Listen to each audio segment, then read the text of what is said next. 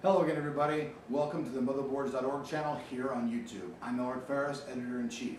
Well, the days of Vista may be gone, and that's probably good news to a lot of people out there who thought Vista was a major pain in their ass. Well, today we went out and we bought Windows 7. This is the 64-bit professional version. So let's see what's in this box.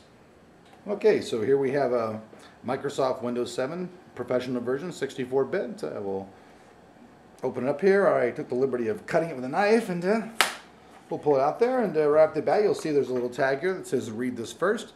So for those people that are new to this, you might want to adhere to this and go ahead and read it. Here's the Windows 7 professional box. Welcome to your PC simplified. See, we'll open up the box and see what comes inside here. Oh, we got another little thing here we got to cut. Alrighty then. Hopefully I won't cut my own hand off doing this, right? And it's a very plain looking disc. They even put it in there upside down. I guess they were in a rush to get this out. So what we got here? We've got the disc, Windows 7 Professional. Looks like we got a little bit of a manual here.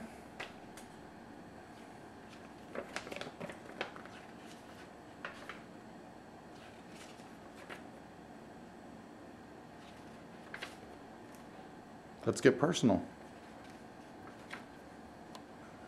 Let's get to it. I think I see a trend here.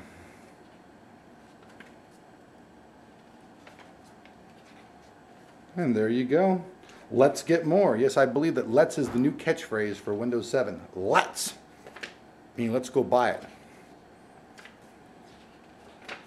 And there you go. Windows 7, your PC simplified, and a little thank you from the Microsoft Corporation for your donation of $129 or more. Alrighty. First off, we got a little thing here that says read this first. First of all, you people out there who are dyslexic or can't read, you might want to skip this step.